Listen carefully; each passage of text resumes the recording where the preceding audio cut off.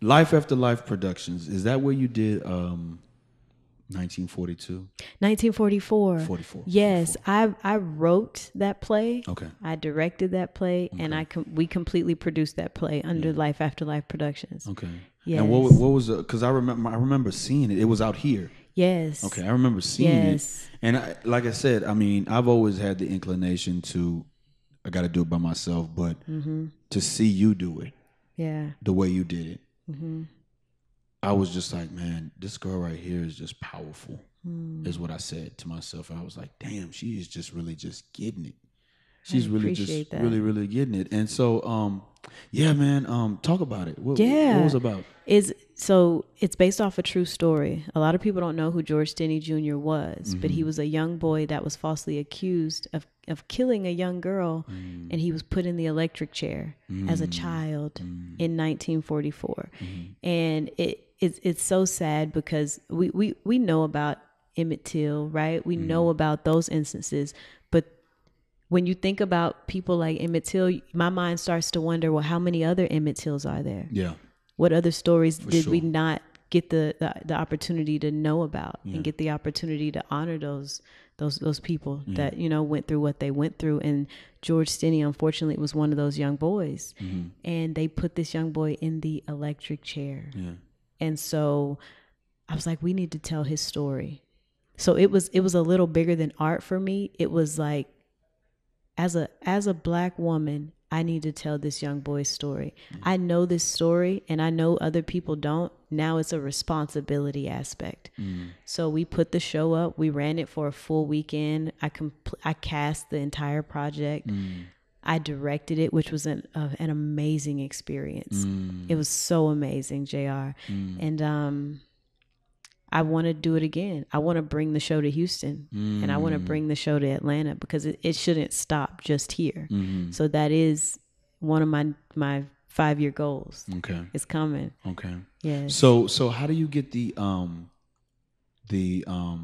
factual side of it to be able to portray it, make it authentic? How do you do that? What I did, I researched this project for about a year before I put pen to paper. Okay. So I researched the stories. I pulled court documents. You can actually find, he was exonerated 71 years later, far after he had died. It's so ridiculous. Ain't that crazy? It's so ridiculous. Yeah. But the entire court case of that exoneration is actually, you can see it on YouTube. Okay. So I watched the entire hours and hours and hours of footage, but I watched the entire thing because they talk about everything that happened. His sisters were able to speak about their brother and who he was, and they were able to vividly remember him.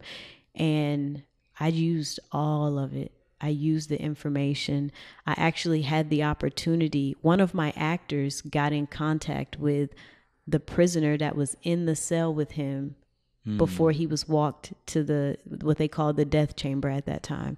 And so, I mean, just being able to speak to people from that time. Ironically, around the same time I came up with 1944, someone was doing a movie about it, and I think the movie's still out, and the producer had actually reached out to me and was like, how do you know about this story? He was like, you're so young.